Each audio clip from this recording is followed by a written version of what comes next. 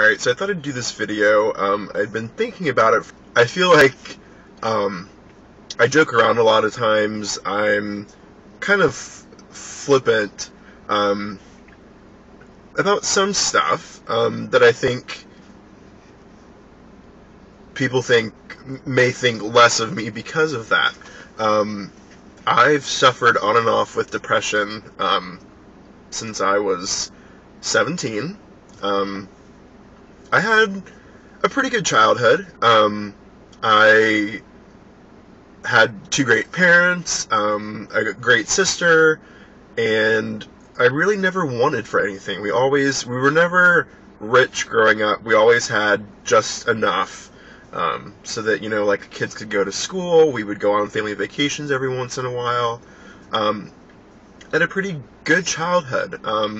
I got picked on and bullied. I got attacked once for being gay, but at that time I didn't really even know what it was. So I just knew that being a fag was a bad thing, and that was kind of like my middle school story. And then as high school came around, I started finding myself. I came out in between junior and senior year. I had gotten really involved in swimming. I went to states 3 times, and I kind of established who I was. And I ended up losing my first real boyfriend at that time, and I also lost my best friend when I came out. He is a super conservative straight guy, and I think it was just too much for him. And then during my senior year, they found out that I had a heart condition, which they ended up clearing me for so I could compete my senior year. And then freshman year of college was when, like, the depression really hit. Seeing my friend on campus, we ended up going to the same college the first year. It was a lot. It was a lot to take in. And then when I had already broken up with my boyfriend, but when I lost him really as a friend, that just kind of compounded. And then I kind of came back to USF and rebooted my life and got back on track and, got a good job. And then I ended up reuniting with my birth mother, which was great. And so I'd been kind of like nurturing that relationship. She's amazing. She is been the source of immeasurable strength over the last few months for me and the rest of the family.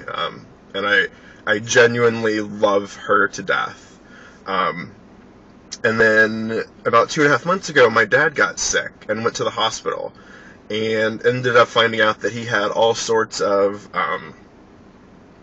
he was basically in extreme pain, and he was bleeding intestinally, and they ended up doing some tests, and then they ended up clearing him. He was still in a lot of pain, but he was physically getting better, starting to heal.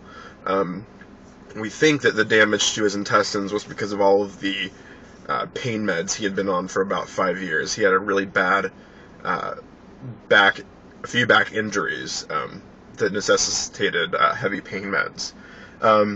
But, we brought him home from the hospital, thought he was getting better. He got a doctor's appointment on Friday. We got him out on Wednesday night.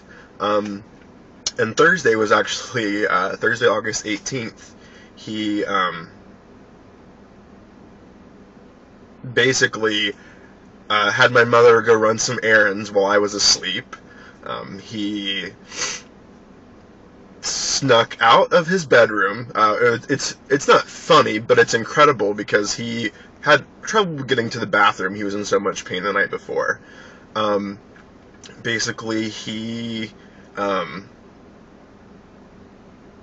a shotgun, found some shells, hopped in his truck, drove about 2 miles from the house, and he shot himself. And it was devastating. I remember when the cops came to the house, there were 2 detectives. It's like a movie. It's like a TV show where they show up at your house, and they're just like, I need you to sit down. And my mom came in from the kitchen, and they told us that they had found him, and that it was self-inflicted. And I ended up reading the full autopsy report, and he didn't suffer. I mean, he decided that he was in such bad shape and in so much pain for so long that he didn't want to go on.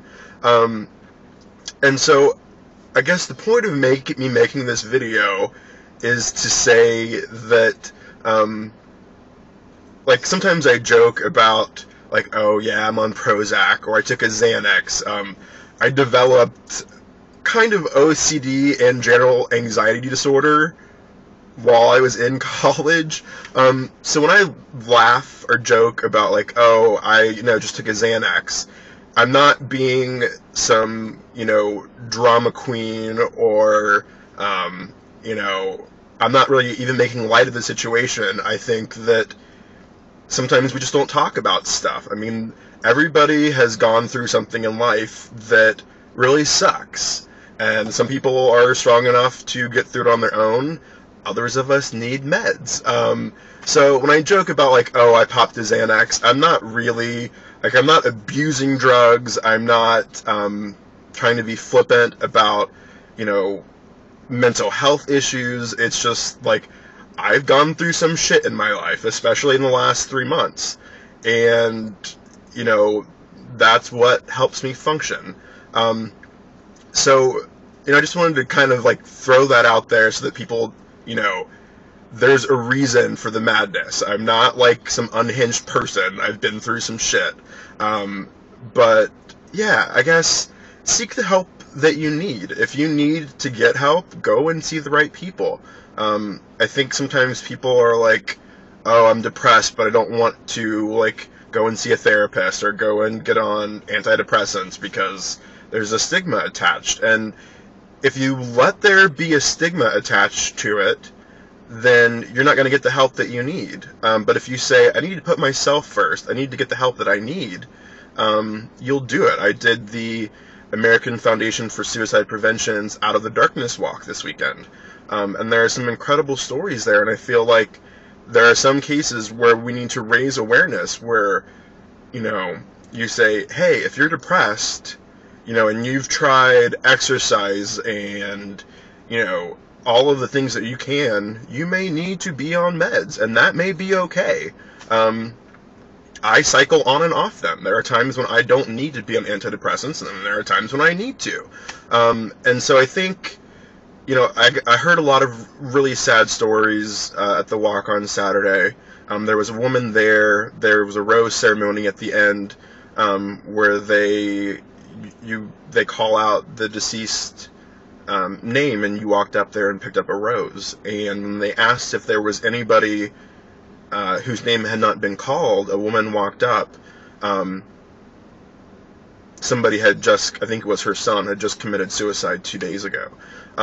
So there are issues, that need to be raised. And so I think why I'm doing this video is, A, to explain why if you see me on the day and I'm not looking perky, I'll be okay. I have been through, Mom got in a car accident this weekend, and she was like, the old me would have been really upset and anxious, but to be perfectly honest, at this point, the 3 or 4 of us as a family have been through so much that you keep rolling with the punches. You say, okay, that really sucks, but I'm okay. I'm going to continue to be okay, and I'm just going to take it as it comes. So I guess if you need help, get help. Find friends who love and support you for who you are. Don't, it can be exhausting trying to be the person that you think other people want you to be. So be yourself, be happy, and if you need help, get help. And don't kill yourself. It sounds stupid to put it like that, but, you don't understand the pain that you cause those that you leave behind. So if you're thinking about suicide, seek help, because in 9 out of 10 cases, it's not the right thing. I mean, we found out that Dad didn't have any major problems. He had, a health scare, and he was in pain, but he would have been okay. And a lot of, teenage suicides, a lot of that stuff, it's the same thing. It's, it's the It Gets Better project, and all these things. It does get better, so stick around. Because if you don't stick around, you won't be here when it's better. But anyways, that's it for now. It's not a huge breakdown or big deal, but I've been wanting to make the video for a while, so I finally decided to do it. Alright, love you guys. Bye.